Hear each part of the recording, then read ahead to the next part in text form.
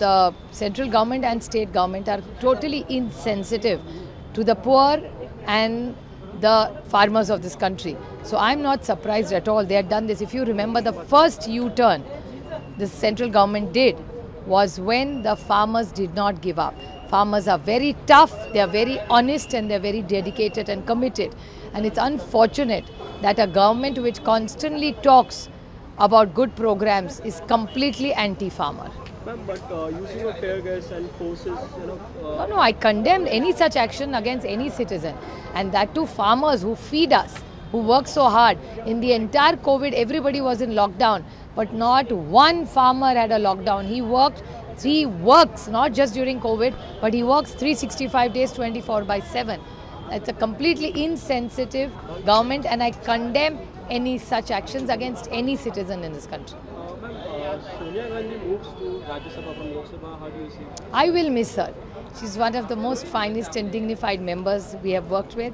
She carries herself extraordinarily well with class and dignity. She's always spoken in Parliament.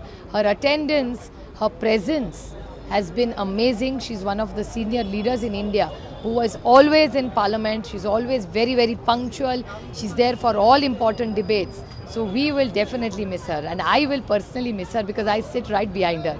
So I've had the privilege and the honor of working with Sonia ji for many years. I wish her all the good luck in the world and the best health, and I will definitely miss her in Lok Sabha. She's filing nomination from Rajasthan. Yes, that's what I hear. Okay. Ma'am, third question. The question is about the forthcoming Lok Sabha election and the farmers' plight in India and in Maharashtra. Because farmers' distress is huge.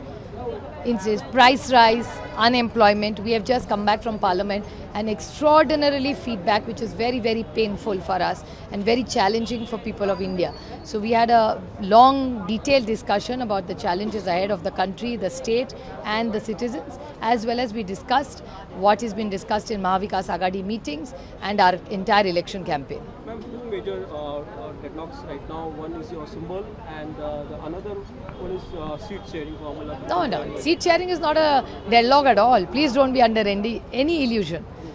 The Mahavikas Agadi talks are absolutely on track.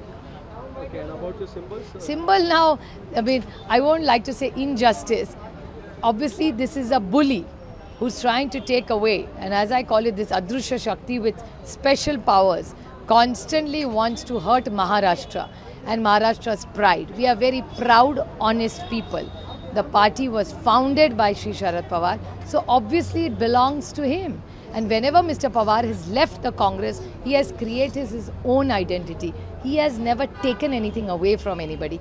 But, well, times are different, and this Adrushya Shakti wants to hurt Maharashtra. And that's why this kind of conspiracy is happening against Maharashtra and Maharashtra's pride.